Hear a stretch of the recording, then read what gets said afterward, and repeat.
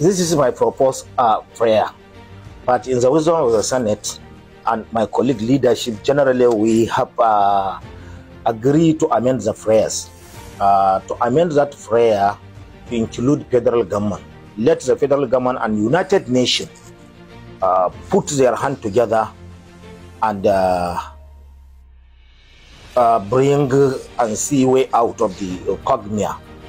Then the second prayer is to urge the United Nations and all relevant stakeholders to adopt a two-state approach where everybody will have his own state which he will fully control over without encroachment.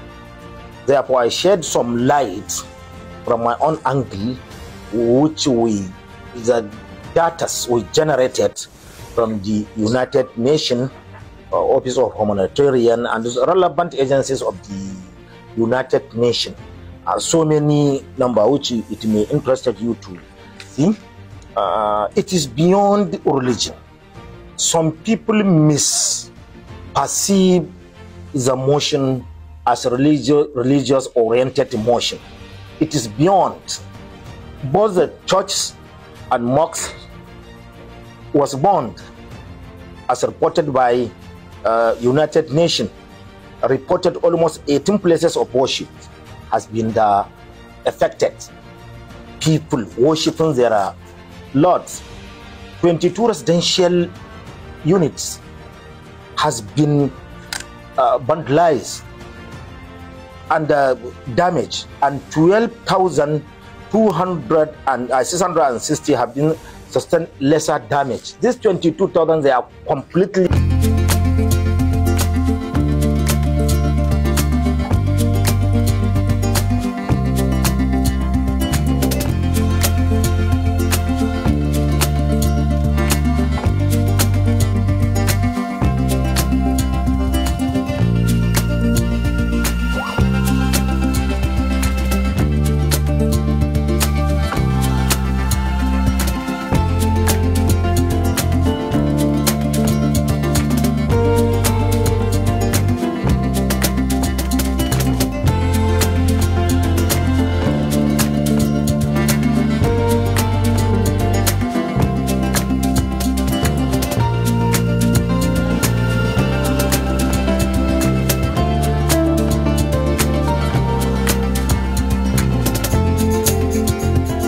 schools where children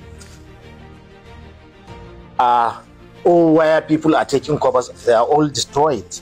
70 industrial facilities, over 70 major industrial facilities. It was reported, it is Relief Web reported, at least that 70 industrial facilities have been destroyed. Then 49 media houses. 49 media houses, you are all press, and almost 65 pressmen was killed, which is against international law. It is against what we knew conventionally in any war.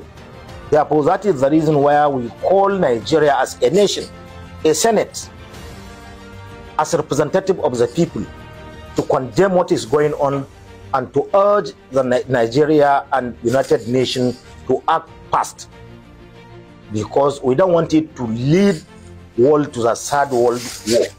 This is our fear.